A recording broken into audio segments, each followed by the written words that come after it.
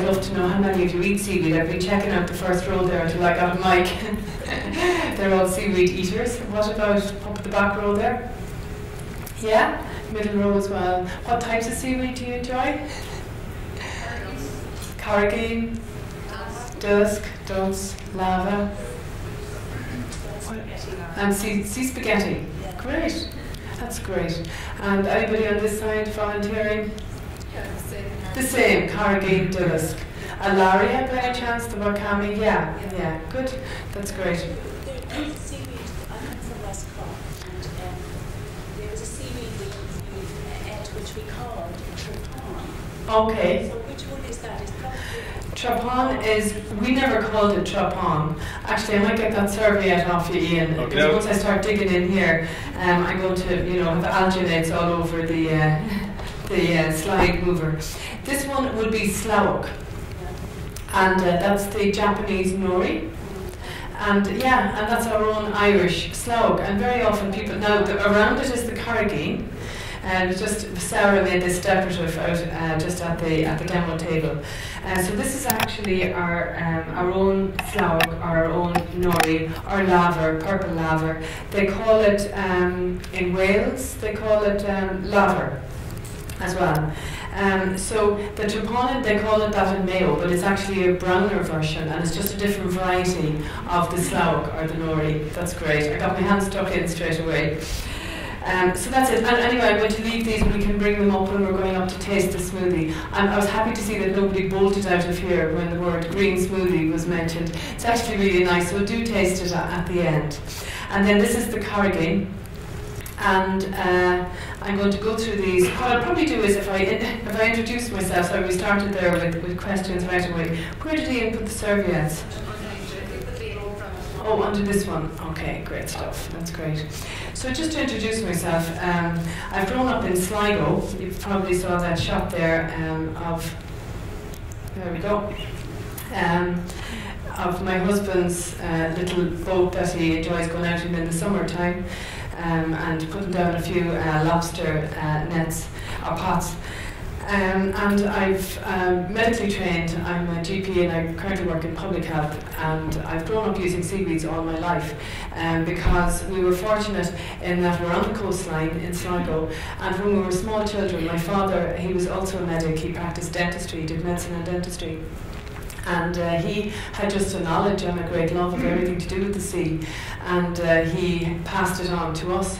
So I was actually interviewed just earlier when I came here by a journalist from the UK, and I was saying to her that we actually complained quite a lot at Christmas time when we were small kids and we were brought out during the Christmas holidays, and we would, after the first frosts, with my parents, harvest the slawok and bring it home, and the great tradition was to actually boil it up for about 4 hours, and then it was like spinach, and have it with the dinner, and we just loved it.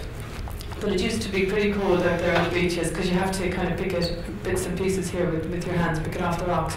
Does it ring a bell with anybody? We're going to see some of the shots anyway of it. So again, that's the coastline where there's plenty of rocky pools, and at the mention of rock pools, welcome to Dara, who's a photographer and actually came to one of those spots in Sligo and has an exhibition. Jewels of... Jewelry box. Jewelry box, that's it. So just a tide book. Are any of you boaters or swimmers, or where you have a tide book for your local area? Yeah, hands going up. Really important to have the tide book because I looked at it just the other day, and I could see that there was the lowest tide of the year. The one that would go out, if you just look at that there, down near me, I'm in the deep water here, and up at the top of the roof would be the sand and the grass. Do you get that in terms of the gradients on the shore? All those photographs are in the book anyway. Photograph away, but they're all actually, everything that I use here is actually in the book. The tide just last week was the best one in the whole year, where it actually went out the furthest and came in the strongest as well, and there was a storm behind it. It did quite a bit of damage. But we had a glorious hour where we went down and pottered about in that space that's uncovered not very often at such a very, very low tide. It was just amazing to check on everything that was there. It's also quite amazing to be there, and you know that 6 hours afterwards it's going to be covered in just crashing waves. So it's really quite exciting. So why did I put that up? I suppose I put it up because if you look closely at it, you could tell about what, maybe 10 different vegetables there. You know, you can look at your peas and your kohlrabi and your lettuces and your bit of kale peeping out and so on. And yet we don't look on seaweeds that way at all. We just call them seaweeds. And then when I checked around with you could name them, but most people can't. It's just kind of seaweeds, and there's a bit of a yuck factor there as well. So they're just some of the names, and some of them are here. The dillisk.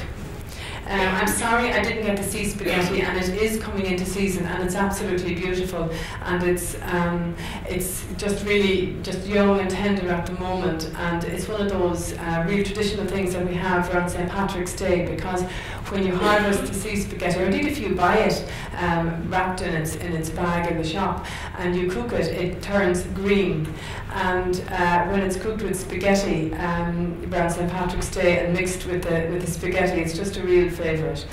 The nori I've shown you, the slough, the porphyra. Laminaria digitata is the one that breaks up in the fingers, and I do have Laminaria digitata here, which I'm sure all of you are familiar with, in that you'd recognise this from the shore. And it's digitata because it breaks up into the fingers. It starts out as a nor, so it's called oarweed because it starts like a nor, and you can see that, can't you, that at one stage in its life it was a nor. And then with the storms, it breaks up into the fingers. So it's digitata, the digits. And that, of course, is kombu. That's our kombu from, that's very similar. It's not the actual one, it's Laminaria digitata. Theirs is different. They mainly use Laminaria japonica. And what else have I on the list there? Malaria I don't have because it was just a tiny little bit of it. It's quite young. Our carrageen is here. Our Condus crispus. Or Mastercarpus stellata, they're different, two varieties that we have down where I am. And there was a bit of sea lettuce, and if something bright green pops out, you'll know that that's it. There was just a tiny little bit, it was just coming into season, but I have photographs anyway. And again, at least to warm up a little bit before it actually comes in. I'll just leave that out on the side there. Next on my list, seagrass, they're both ulva, they're both the same. The bladderwrack, the Fucus vesiculosus, does that ring a bell for those of you who were doing biology at school? The Fucus vesiculosus, the bladderwrack, quite amazing, and do remind me, or maybe I should tell you now, should I throw a little bit of the sciencey bit now, because I was going to do the sciencey bit at the start, and then we'd relax and look at the photographs of the food. So, well, you're all really alert and concentrating. The Fucus vesiculosus, I think is going to be quite an amazing plant in the future, or algae, or marine algae. Simply because if any of you know of anybody who ever had Helicobacter pylori, the H. pylori, and needed a blast of antibiotics to actually get rid of it. This particular seaweed actually has the same binding site, and it can bind to the bacteria in the stomach and eliminate it from the body. And there's very interesting research happening at the moment. Isn't that incredible? You know that, and it's just pardon me. That's the bladderwrack, Fucus vesiculosus, and it's just that it's totally neglected. It's also one of the rich sources of fucose. Which is when we're all concentrating, as we are now, we're all fucosylating, or at least I hope you're all fucosylating and taking in the knowledge. And we need fucose, and this is one of the richest sources of it. So I think both from the brain point of view and from the point of view of actually eliminating that particular bacteria, I think it's got a very bright future ahead of it medically. Our sugar kelp. Isn't it like that material that we used to have long ago? Crimpline. Isn't it? Crimpline. And have a feel of it later on when you get a chance to just have a little feel of them. The sargassum, thankfully, isn't here yet. It came into us from Japan about 10 years ago, and it's tending to get into the spot where the native plants are and toss them out. And the asco, I'll show it to you. Funny enough, we don't tend to eat asco, we put it on the garden. It's called egg rack. So that's just a few of the names, just running through them. I show you that slide. I know you've all been at work today probably, and the last thing you need is a slide. I show you that slide simply to point out the gaps in it. And when I was actually compiling the book, The Irish Seaweed Kitchen, I only put in facts that I could stand over as a medical doctor that were evidence-based. So we can stand over the fact that particular seaweeds have certain nutrients. But look at the gaps. We need more researchers, because obviously we know about the minerals, the vitamins, trace elements, but some of the particular seaweeds we can't pinpoint exactly what's in them. Some of the nutritional highlights of the different seaweeds. Quite amazing that our slug, our nori, back to it again, is up to 40% protein. Isn't that amazing? Up to 40% protein. Ulva, this was our ulva, our little bit of sea lettuce, up to 25%. And we know that some of the amino acids, the glutamate, that the word umami comes from the glutamate, that taste and feel on the tongue. The fats are very small but very significant, and a lot of work happening there in Denmark by one of the researchers there. The carbohydrate, well, we know that it would be maybe over 60%. I'm looking there at the vitamins, minerals, particularly the iron, and dillisk being particularly high in iron. But again, with my medical hat on, I'd ask the question, well, just how much of it is available to the body? What's the bioavailability? Because we're told that 8 grams of the dried dillisk would equal 100 grams of raw steak, but just how much of that is actually absorbed by the body. So again, lots more research needed. Again, we look at some of the iodine in the seaweeds. If you have a thyroid problem, I suggest that you wouldn't eat seaweed apart from nori, which you see there is the lowest. This one here, in terms of iodine. This is, whoops, we'll have to straighten that one up. This is the World Health Organization cut-off point for the actual iodine levels in the body. So we shouldn't exceed that on a daily basis. So if we look at some of these, our kelps are our big kombu's, we need to be careful with those, and we need to ensure that the iodine, that we don't just overdo the big kelps. Small amounts of a wide variety of seaweeds is the secret, really, so that you're getting that synergy between them. In fact, there was a paper brought out in the States where researchers looked at that. I've been saying it for years, and they actually came up with the conclusion after analysing the particular seaweeds that it's the synergy between a wide variety of seaweeds that actually makes a difference and gives you the best health gain. Again, don't look too carefully at that slide, just to show you that the drugs that are on the market at the moment, the marine drugs, none of them have seaweed in them, which I find very interesting. The closest you get is that little snail there, who actually feeds on the ulva. That's the closest that you get as an analgesic, as a pain reliever. So I promise you there are only a couple of slides that have the sciencey bit, and then we get into the shots of the food. Are you all okay so far? You're all with me so far? Because one of the things that I found very interesting, I was invited to speak in Seattle during the summer to give the presidential address to the Phycological Society of America. Phycology is the study of seaweeds. So this is the Phycological Society of America. And they were particularly looking at the research. And as a result of that, I really probed quite a lot to see what was happening and what was evidence and what was anecdotal and where was everything with seaweed.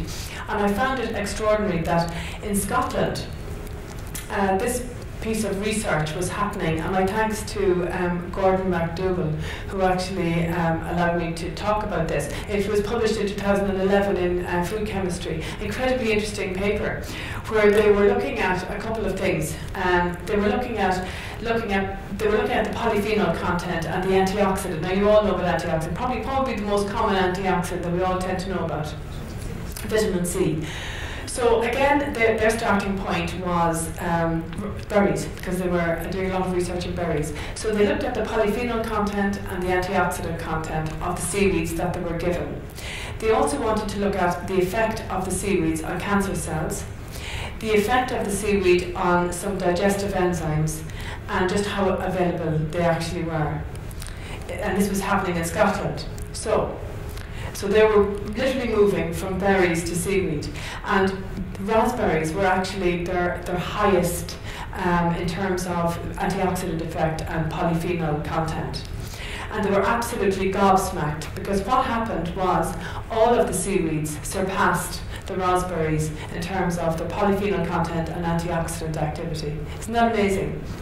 And yet, when I go shopping, and sometimes I feel guilty, and I look at it for a very long time if I see raspberries that are in from America and it's out of season, and I have to sadly pass them by and try and wait for the Irish ones to come in. But it is something that we tend to note, that berries are just so high and so good in everything and so good for us, and yet we bypass our very own seaweeds. And we saw there that the ASCO was the highest, that's the egg rack, the one we put in our garden, that most people put in their gardens. Next was Palmaria palmata, which was the dillisk. The next was the Alaria esculente, and I'll show you photographs of that, because it's just very young at the moment, it's just not quite in yet. And you see where the raspberries fell, and that was their Glen Ample was their finest, best raspberry that sort of bet everybody prior to this, till the seaweeds came along. Isn't that interesting? So that was just a little summary of the anti-cancer effect, that the proliferation of the colon cancer cells were reduced by the seaweed polyphenols, and again it was the Alaria that seemed to have was the most effective, but the others were active as well. So I suppose that was the summary of that paper, and again Ian will have it, because I'll send it to him when I get home. So they're just talking about the actual amount of polyphenols that are in it, and just how the bioactives can actually in the future. Now again, this was all happening in test tubes, and none of it was happening actually in people, but again it's just an indication of where seaweeds are actually going. And they were talking there that the inhibition of particularly of the starch enzymes was probably due to this fluorotalin, and I'll come to that in a second. This is another study, so that was Scotland. So near home, just up in Northern Ireland, in the University of Ulster in Coleraine, there's a fantastic study happening at the moment. It's the Swafox. I'm not quite sure, seaweed derived, and yeah, they just had to kind of get a fancy title for it, basically, something that kind of rhymes so they could put it in for the EU funding. So Swafox, seaweed derived anti-inflammatory agents and antioxidants, Swafox. So again, if you Google it, I'll give you the details on that for anybody who wants to read up some more about it. But they had, I think it was 80 volunteers. I have a slide on it anyway. These are the antioxidants that we're sort of very familiar with, that we get them from fruit, and we're told to, obviously eat healthy in terms of vegetables, fruit and vegetables, and the green tea and so on. So we're very familiar with these. But the fluorotanins, do you see this one? That's just their fluorotanins. So the seaweeds have all of the others as well, the flavonoids, the tannins, the catechins, and so on. But they have this fluorotanins, which is totally unique to brown seaweeds, and it's showing huge potential. So as an antioxidant. So again, just watch that spot, I suppose, is what I'm saying. And we know just the potential actions and the benefits and so on in terms of reducing inflammation and really being sort of all-rounders in terms of slowing down cell damage and so on. That particular study, as I was saying, is in a particular place which is dedicated. It's called the NICHE, which I think is Northern Ireland Centre for, anyway, it's completely dedicated to human interventions. And they took 80, they had 80 volunteers, and they did various bloods and urine samples on them. And I'm just absolutely dying to find out what the results are. I actually phoned them this week and to see was there any news that I could bring you for how the studies were going. But the director was away, and I didn't really want to contact the other researchers because it would have been a bit unfair. They might have spilled some beans or something, and then you'd have it ahead of everybody else. So we had to sort of wait patiently. But it's worth looking at that. You can get more information on it if you look at www.seaweedforhealth.org. So that will actually give you what's happening and how in terms of whether it's a positive result in terms of the polyphenol effect on the 80 volunteers. Are you all with me so far? We're nearly at the end of the sciencey bit, and we'll be coming to the other bit. Are you all looking forward to tasting your smoothie? Yeah? Oh, that's great, because hopefully I get a quick demo as well. So now that we have the knowledge, how do we bring it to our dining table, or a bit of fine dining, in fact? I'm not pretending for a moment that my dining table looks anything like this. This was when we did the launch for all the food journalists. When we were launching the book, we did a preview. Because seaweed can be scary for everybody, including food journalists. So we invited them to a day by the sea. And that was part of it. Actually, what they did was they gave the lunch a standing ovation. So that really was a sort of a seal of approval, really, at that time for the book. So we get it into foods like breads. And again, I was saying to the journalist that every child in the world loves bread, and they're doing some studies in, I forget which university, it could be Leeds, but I could be wrong, where they're actually putting it into bread, and it's an anti-obesity study, so it's just more filling. The bread is more filling with the actual seaweeds in it. That's a shot of dillisk. Would you recognise it? Yeah, and so important that if anybody is going out to have a little nibble of dillisk from the shore, that you bring a sharp scissors and you give the dillisk a little haircut here. That there's never any pulling from the rocks. Because if you go out and you actually want a little bit of parsley from your own garden, would you go out and pull it up? Or would you bring a little scissors or nip it off with your fingers or whatever? It's the same with the seaweed. So remember, going to the sea, you have to bring sharp scissors. And you can give a little haircut. Now technically, you're not supposed to actually remove anything from the seashore at all, unless you have a license. But I think if people are educated, and we all go along, we have a license, so obviously I wouldn't, this isn't illegal or anything here, illegal stuff. So bring your scissors, a little haircut, do you see where I'm saying there? Just along there, a little nibble, and then the plant is perfectly safe to grow on and to actually continue to reproduce. So that's dillisk. And dillisk is wonderful in breads, and I've got just loads of recipes for the dillisk in the different breads, like the dillisk and cheese scones, and all kinds of different breads, and so on. Moving on to sushi, again, they're all recipes from the book with the sushi, and with the sushi we have it's wrapped in the nori, as I was saying earlier. Most of the photography for the book was done by Romas Ford from the Observer Food Monthly. I was very lucky to get him, and the second half of the photography was done by Yumiko from Japan, and she was stunned to be able to go to Streetia. Do you recognise Ben Bulbin Mountain there in the back? And she could actually harvest a little bit of the slaug, the nori, and bring it home and cook it. You can't do that in Japan, it's all aquaculture.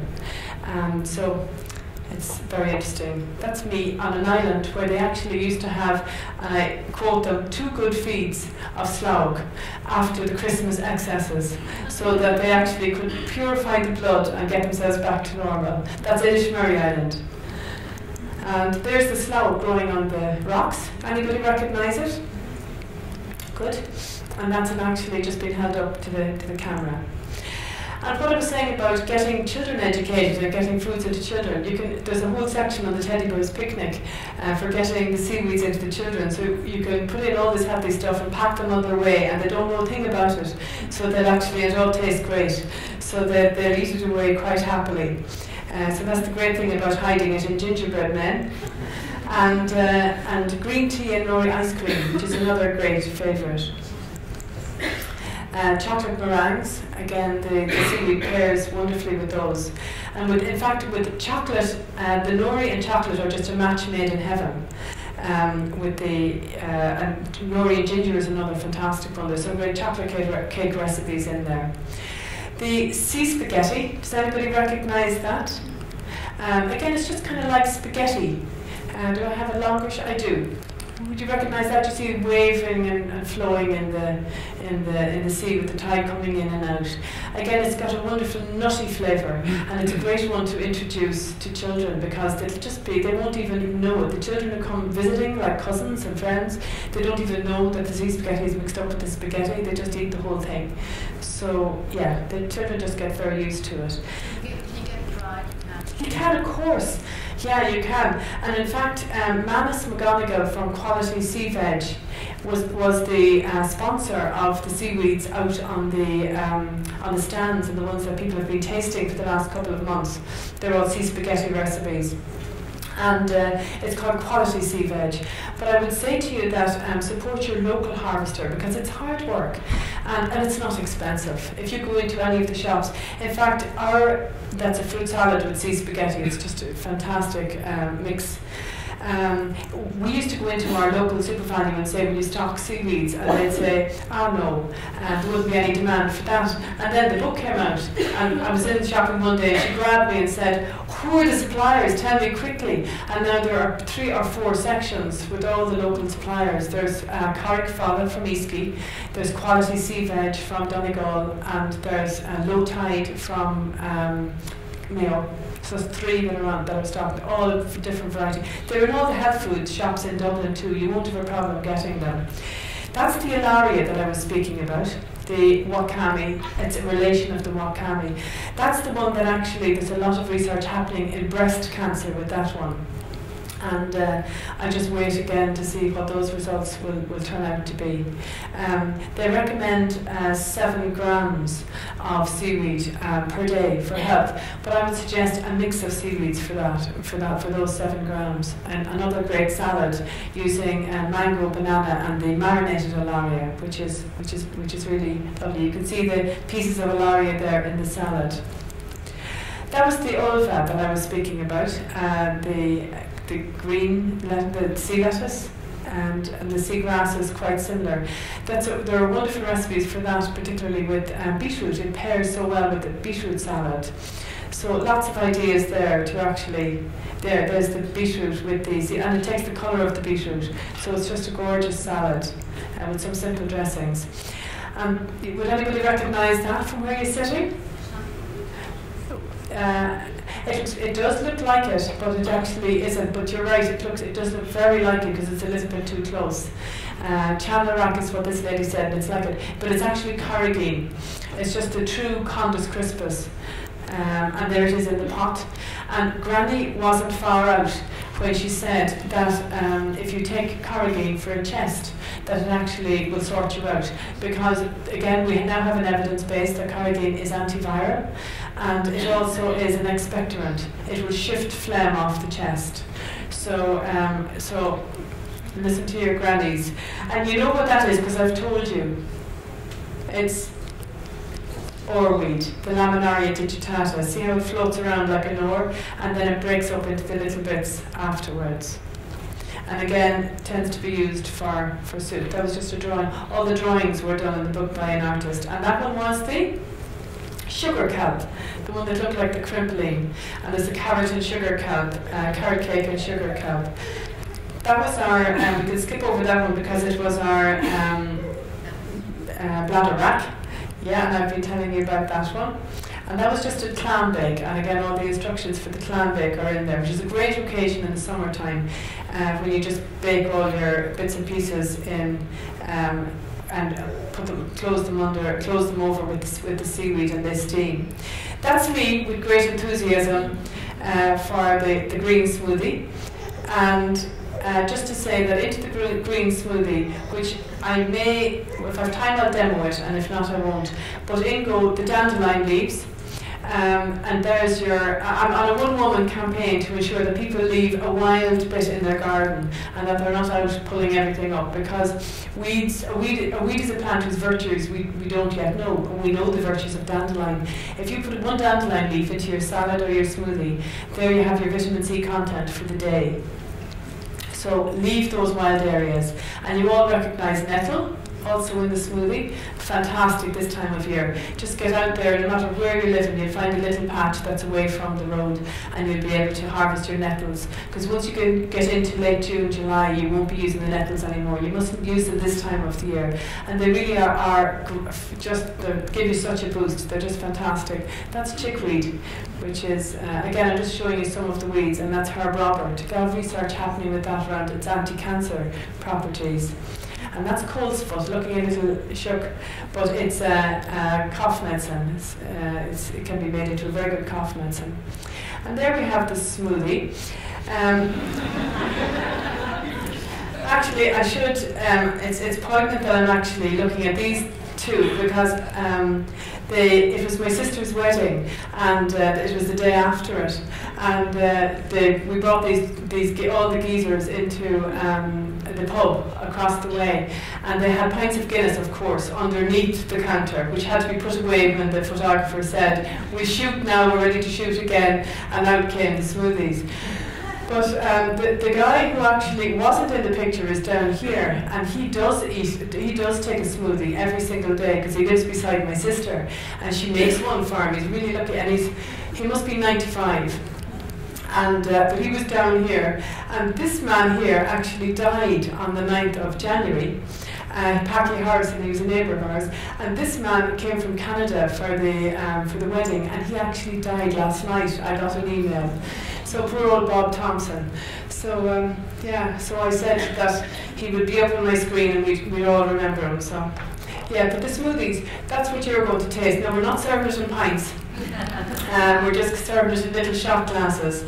And it does, if you were able to see the guy down at the end of the bar, he's kind of living proof. He limps around the place, but he just collapses if he doesn't get his green smoothie, so it's quite interesting. But those guys were just posers. So the secret then, a small amount of a wide variety on a daily basis is the actual secret. And that was the channel rack that you mentioned. Well done. That's Pelvicia canuliculi. It holds the water. It's very high up on the shore. And I'll just skip through these because I'm just conscious of time, and I want to do the demo. But I was just asking the question, how did broccoli get such a great name? Seaweeds should be out there, the different ones, naming them, and actually, getting them mainstream. One of the things that I was in Japan, and I found it very interesting because the doctors over there, they can't prescribe seaweeds, but they can recommend seaweeds. And they have so many patients, and they treat them. The patients have to go and buy the little blocks of seaweed themselves, and little capsules. And they treat hypertension, peripheral vascular disease, and liver damage. And I had a couple of hypertensive patients who were actually friends of mine, so I brought back some of the seaweeds, started them on it, and we now get it from Japan because they're just so, and their blood pressure is perfect, but it's just seaweed. Could we have an Irish stuff? But they've done really well with it, 3 patients. So it's just an interesting, small little study. But isn't it interesting what the doctors actually do in Japan? And of course you can pair up seaweed with all kinds of things that are good for your health. That's a great pairing, where you make the crisps, the Dill's crisps, and you pair it with the peated whiskey. I think here we are, we're going to do the demo, brilliant. So I'm just going to move the seaweeds out of the way. Thanks, Sarah. Oh, you're going to take them down, okay. So while everything is arriving, I'm just going to show you this. This was a scarf that was made for me in Canada as a present when I was out in Prince Edward Island, because what they did was their harvesters didn't listen to the researchers, and they went out with big scrapers and they harvested everything off the beds, and all the corrugane stocks, the Condus crispus stocks, were all destroyed. So they invited some people from around the world to actually have a look at what other seaweeds could be used and ways that they could use them. So I was one of the people on the panel, but they gave me a gift of that, which is a piece of, yeah, and it's oarweed, Laminaria digitata, but it's in its oar shape, and it's a scarf. So it's a winter scarf. I better not put it on or I'll knock the whole lot off here, all my headgear, and you won't hear me. Isn't it gorgeous? Yeah, it's just gorgeous. So when everything is arriving, what I might do is, I might just pass a book around for you to have a look at, because we're going to, we have to kind of keep to time. So I'll start it there. And I think tonight in the gallery they're selling them for €30, and I'm happy to sign them if you need one for a present for somebody, or even if it's for yourself. So, what I'm going to do is I'm just simply going to show you. I just need the black. Here it is, the little cooler box with everything in it. I was just going to show you how to make a smoothie, because I think once you actually taste it, you're going to want to know how to make it. So I harvested a few bits and bobs from our garden. We're lucky to have a tunnel. So the spinach and the pineapple and banana was provided by Ian. He went off shopping. And then I have here some of the Swiss chard, and I have the seaweed, which I already blended, but I have some also which I just soaked. So this was a lariat that I took out of a pack of quality sea veg, and it was dried when I took it out of the pack, and after 10 minutes it had rehydrated into this. So it rehydrates very quickly, but you're probably better to soak it the night before if you actually do want to, be able to put it into a blender that's not a very powerful blender or smoothie maker. Now again, I can pass this around and you can have a look at it and a feel of it. Maybe I should take the water out of it, shouldn't I? In case there's a spill there. So I'll just pour the water in there. And this is one of the things that when you soak it, that you put the soaking water as well as the seaweed in. Now there's enough there to do a mehel. I mean, there's enough there that would, you're talking about using a piece about this long. Can I sit that there without it falling in? I probably can. So, but I soaked enough for everybody sort of to have a look at. Just a piece about that long. Okay, before your actual morning, to put it in and snip it up so it doesn't tangle. Will I pass it around so you can have a look at it? Yeah? And I hope now that it's actually dry enough. And be sure, as I say, put it in there. Will I start at this end? If you want to pop up and just take it and just have a look and a feel. And what I'll do is then when it's finished, I won't compost it. I'll actually bring it home and I'll give it to Rusty, because Rusty is our dog, and he's a big golden retriever. And it's just amazing how healthy he is, because we give him seaweed. In Wales, they actually don't bother with worming tablets for dogs and for horses. They give them Dillisk because of the anti-helmintic effect in it. And our cats would eat Dillisk, not if, no matter what you do. Cats are so fussy. But the dog will actually, he thrives on all of the seaweeds that are left over from the table. So, now, I normally use a VitaPrep, and a VitaPrep allows you to see what's going on. But this is a Thermomix, so you won't exactly see what's going on. I mean, I think these are about €1,000, aren't they? I know I paid 600 for my VitaPrep, 600 sterling, and I love it. But any smoothie maker will do. Any just old horse and cart of a smoothie maker. In fact, I have one, and my daughter uses it because it's really fun to make smoothies for her friends, and it's called the Kenwood To Go. And it actually, in fact, the two jugs, if Sarah is still around, are in the fridge, because it comes with 2 mugs that you can seal down. And I made a smoothie for myself this morning, and I didn't have time to drink it. And it's in the fridge, Ian. Yeah, if you I can show you the jar. And it's just a little motor. And the motor actually is one of the lids. And then so you just have one thing to wash up, which is the lid. And then you put on the lid do you know what I mean? You make the whole thing in the jug. It's really handy when Ian brings it in. So I'm going to start off, as I say, I've set that around now. So I'll use this, which I blitzed earlier, just for speed. I just blitzed that quickly in this and put it back in, because I wanted to send the other one around. So I'm going to just put in my seaweed first. Can everybody see that? Now, you would be putting in your chopped seaweed there. And then I'm going to put in some water. Everything is just so sciencey here, isn't it? It looks like I'm doing a science experiment with this lovely Kilner jar. So a little drop of water. And next I'm going to put in now. We had a slight, yeah, that's it. No, it isn't. It's in the black box again, the black cooler. Yeah. Now, what you normally do is you dice up your bananas and you put them into one of those little Tupperware boxes and put them into the freezer the night before, or the week before if you want, but I tend to do it sort of the night before. But you can do a batch of them. If you're in shopping and you get a whole batch of bananas and they're starting to go off, chop them up really finely, put them into a Tupperware dish and throw them in, label them smoothie, okay? So normally you would just put in your pineapple next, so a quarter of a pineapple, and you would tend to put in, give that a good blitz and put in your banana next. But for speed, I'm going to put all in so that you'll see what goes into the smoothie. So ideally, frozen bananas, okay? And with your frozen bananas, you actually let them settle a little bit before you blitz them. But I don't need to do that with this because they're not actually frozen. Oh yeah, now you're disgracing me. Well, I had one for my breakfast tomorrow because I'm staying overnight. And the other one was for my breakfast this morning, which I never got to because the traffic was so bad. But do you see what I mean with these? They're really, they're just fantastic. Now your smoothie, I threw in raspberries into mine this morning when I was making it. I mean, you can throw in whatever you want, but isn't that a great container to bring? And you can water it down and bring it with you, and they're just fantastic for bringing to work, to anywhere that you're going. So I just popped that there, and it's called a Kenwood to go, and you get those two things and the motor, and it's only about €30 in Tesco or less, and it does a great job. But you do need to soak your seaweed. So what am I going to put in next? I'm going to put in some Swiss chard, and I have some nettles here. So I already got stung yesterday, so because I was actually doing a bit of reading in the tunnel, and the nettles are really, really strong in the tunnel. So just a nettle top, okay, or two. That will fill in there. The most important thing is that you actually have a variety. That here's a little bit of kale, and you take out the stalks because they are quite bitter.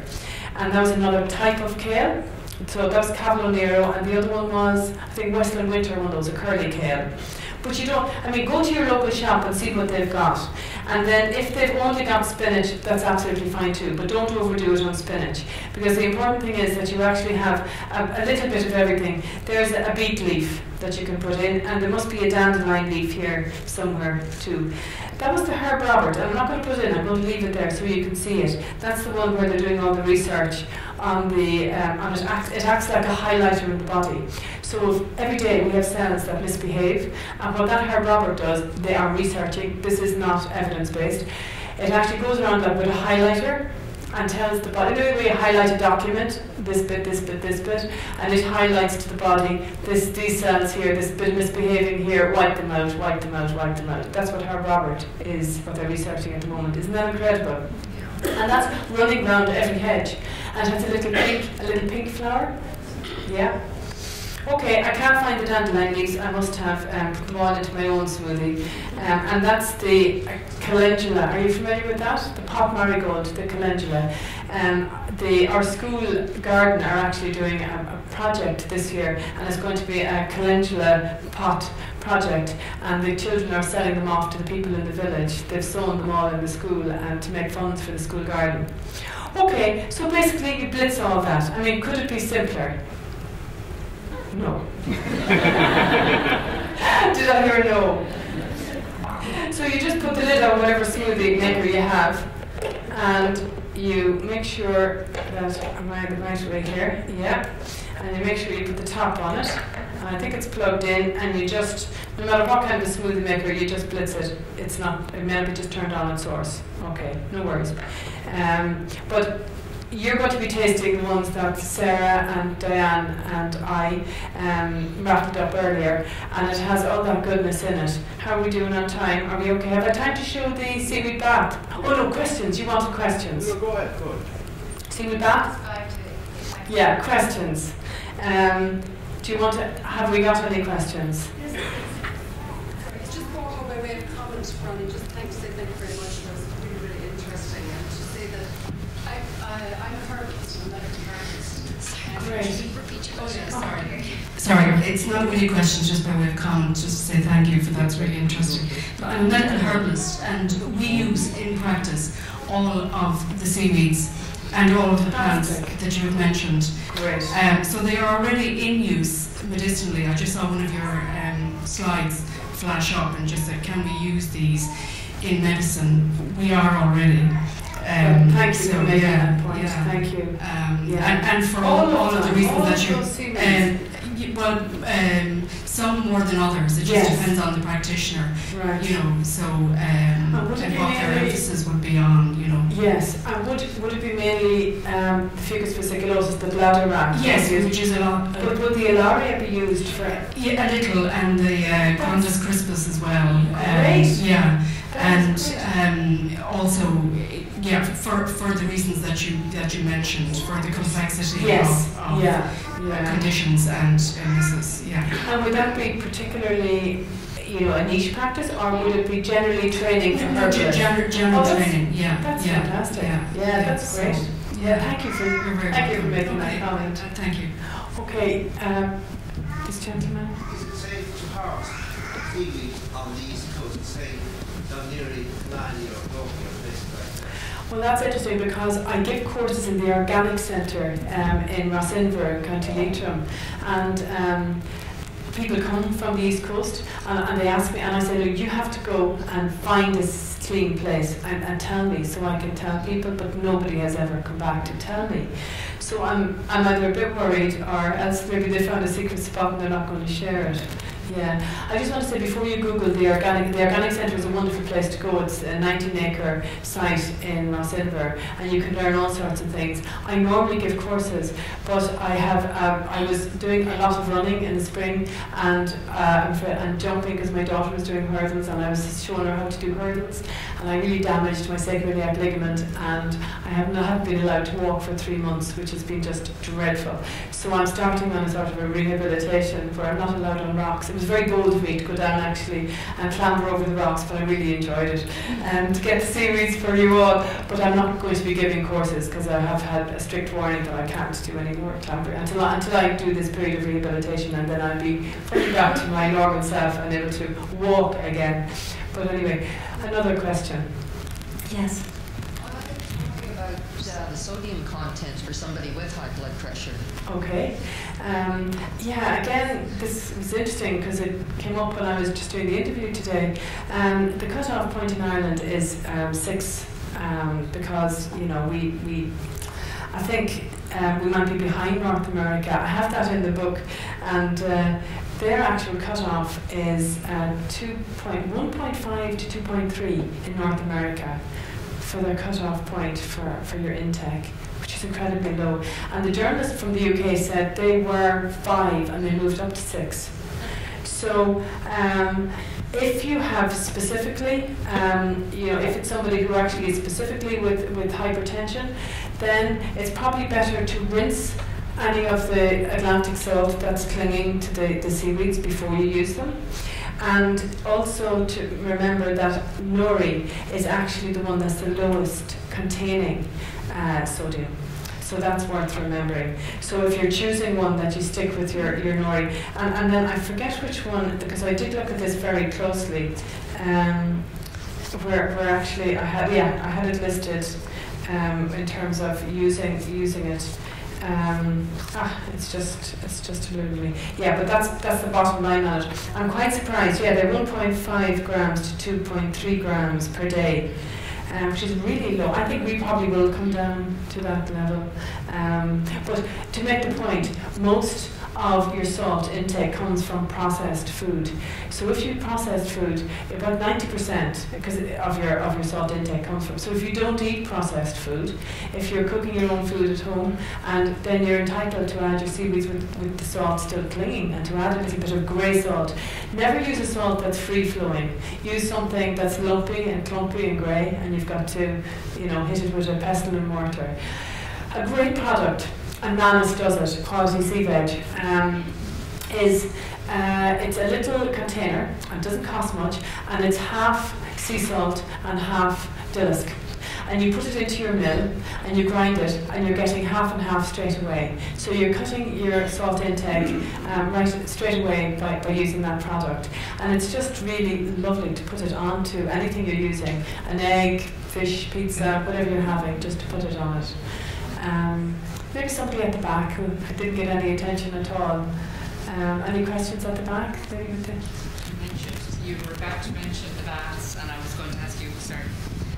you were about to mention baths, and I was going to ask you which seaweed was the best to use in baths in terms of skin softening and. I was going to do a demo of how to, but maybe we're over time. Are we in? Yeah. We can do it up here. After, we can do it up there after. It's Fucus serratus, the serrated rack, and it's again scissors. Probably need to bring to the shore if you are going to get a little bit of seaweed. And it's just a beautiful seaweed. It's serrated. I'll show it to you. It's in another bowl that's up at the table. When you're having a smoothie, we'll do it.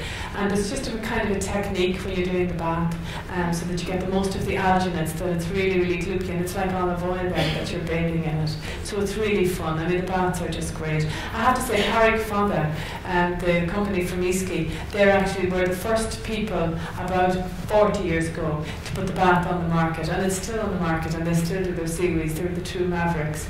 Ian, I think it's, you give me a nod there. I think, yeah, we need to go and sample. So do have a little shot of the smoothie, and we can do more questions and have a look. Yeah, if you have more questions, just come up afterwards. We've got the books and seaweed to taste, and let's just give a round of applause for our friend.